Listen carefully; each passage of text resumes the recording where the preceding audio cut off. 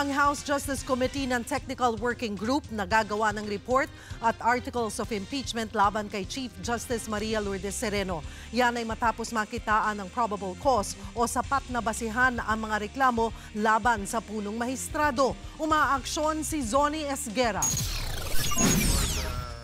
38 kongresista ang tumayo sa sesyon ng House Justice Committee kanina para katigan ng impeachment complaint laban kay Chief Justice Maria Lourdes Sereno.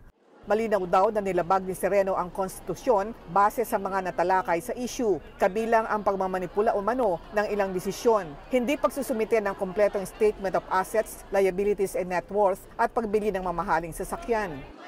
In the extensive clarificatory hearings conducted, this committee was able to unveil the misdeeds committed by Chief Justice Sereno that were not even alleged in the complaint. Dalawa lang ang tumutol sa boto ng mayorya. Para kay Dinagat Island Representative Kakabag-Aw, hindi impeachable offense ang mga reklamo ni Attorney Larry Gadon.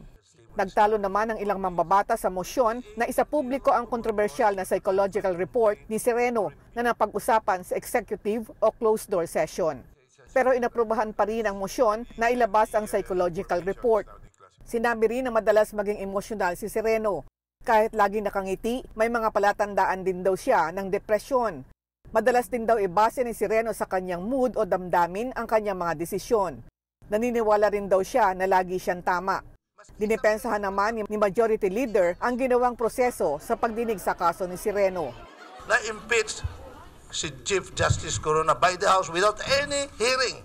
Maski isang beses man lang. Naka-18 hearing na po tayo dito. And the Chief Justice was given every opportunity to present her side. Pinag-aaralan po namin mabuti yan. Sa March 14, pagbobotohan ng Justice Committee ang committee report ng articles of impeachment. Pero nauna nang sinabi ni House Speaker Pantaleon Alvarez na posibleng hindi mo na isalang sa plenaryo ang impeachment ni Sereno. Mas practical daw kasing hintayin ang desisyon ng Korte Suprema sa petisyon ng Solicitor General na kumukwestiyon sa appointment ni Sereno.